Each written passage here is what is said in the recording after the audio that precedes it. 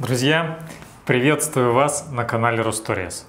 Меня зовут Андрей, и мы продолжаем изучать русский язык по коротким увлекательным рассказам. И сегодня я прочитаю вам рассказ про знаменитую финскую сауну. Но сначала хочу напомнить, что у вас есть возможность включить перевод рассказа на английский и другие языки в субтитрах YouTube. Итак, поехали! Самая старая во всей Финляндии общественная сауна Раджапортин Сауна находится на окраине очень красивого района Pispala в городе Тампере.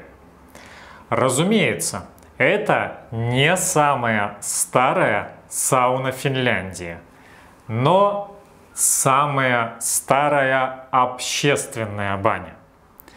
У сауны есть собственный сайт, переведенный в том числе и на русский язык. Тампере возник как промышленный город, и в нем на окраинах находились рабочие кварталы. Одним из таких пролетарских районов как раз и была Pispala.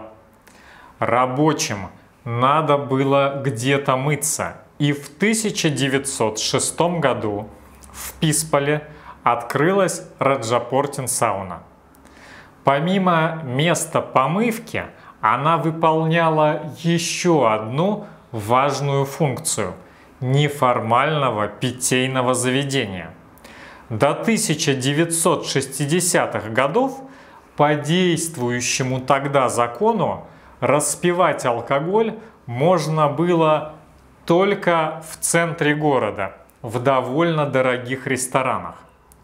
Поэтому работяги из Pispale выпивали в бане. Банщик ругался и требовал прекратить безобразие. Законопослушные финны не спорили, но продолжали потихоньку выпивать. Так же, как они это делают и сейчас, только банщик уже не ругается и уважает традиции. Теперь при сауне имеется кафе. Оно находится в домике, который отделен от сауны проходом шириной 1,2 метра. Вот в этом проходе и во дворике можно спокойно распивать принесенные с собой напитки. А на другой стороне 2-метрового прохода начинается уже терраса кафе. И там можно пить только приобретенные в заведении напитки, которые в свою очередь почему-то запрещается выносить в сауну. Такие вот финские законы. Сауна сохранилась практически в своем первозданном виде. О ней заботится специально созданное общество, которое собирает деньги на ремонт и содержание этого живого памятника. Каждое лето из разных стран приезжают волонтеры безвозмездно ремонтировать старую баню. Вот несколько фраз с сайта Раджапортин Сауна. Сердце сауны – каменная печь объемом в 3 кубометра. Ее камни более тонны весом до красна нагреваются метровыми дровами, которые начинают закладывать в печь с самого утра.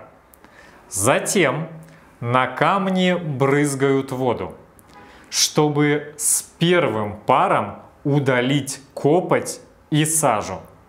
Тепло равномерно распределяется по всему объему печи. Теперь пара хватит на весь остаток дня и целый вечер.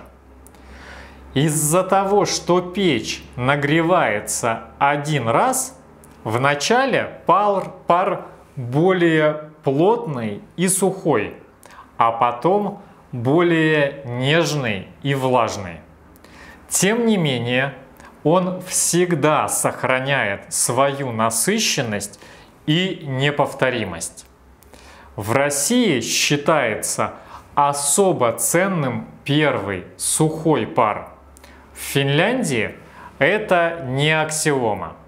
Финны во всяком паре находят свое удовольствие.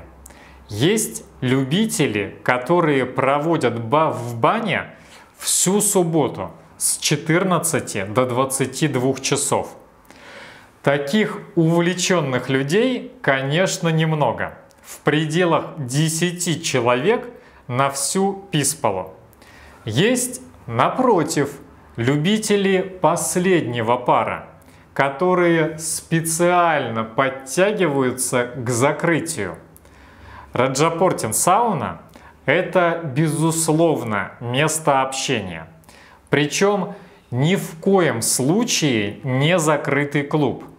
Здесь можно услышать и английскую, и немецкую, и японскую речь. Темы самые разные. От споров о свойствах пара до политики. Но все разговоры ведутся очень корректно, с полным уважением к собеседнику. В сауне можно разговаривать, но принято соблюдать тишину и не мешать другим. Здесь никому в голову не придет включить музыку. А за пользование мобильным телефоном могут наложить штраф. Запрет на посещение сауны на неделю или больше. Более того, посетителей просят вообще выключать мобильники или хотя бы приглушать их. К сауне финны относятся как к удовольствию. Правильная температура в парилке должна составлять 80-90 градусов. 100 уже многовато. Если больше, значит человек ничего не понимает в сауне. Пар обязательно должен образовываться на камнях. В качестве камней используют оливин и перидотит, но ни в коем случае не гранит. Это все натуральный камень. Из искусственных, то есть керамики, хорошим считается материал керкис и очень плохим литр. В современных электрических саунах пар чаще всего неправильный. Но есть и исключения, когда камней действительно много. В качестве лучшей сауны с электрическими каменками мой финский друг показал мне сауну Лентаваннамин сауна, расположенную прямо на озере в нескольких минутах езды от Тампере.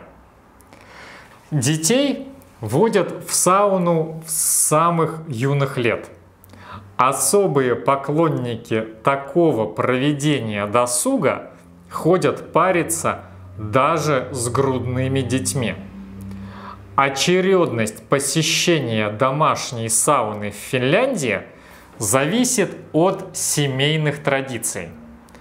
Иногда вперед запускают женщин, чтобы они быстро помылись, а мужчины потом могли не спеша расслабиться в бане. Иногда наоборот. Сейчас сауна есть почти в каждом финском доме или квартире. В крайнем случае на даче. Но популярность старой общественной бани на окраине Тампере год от года только растет. Друзья, а бывали ли вы в финской сауне? Или, может быть, вы предпочитаете русскую баню?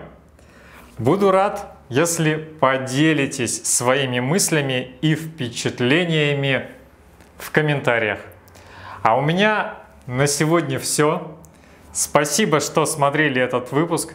До встречи в следующих роликах. Огромной вам удачи и пока!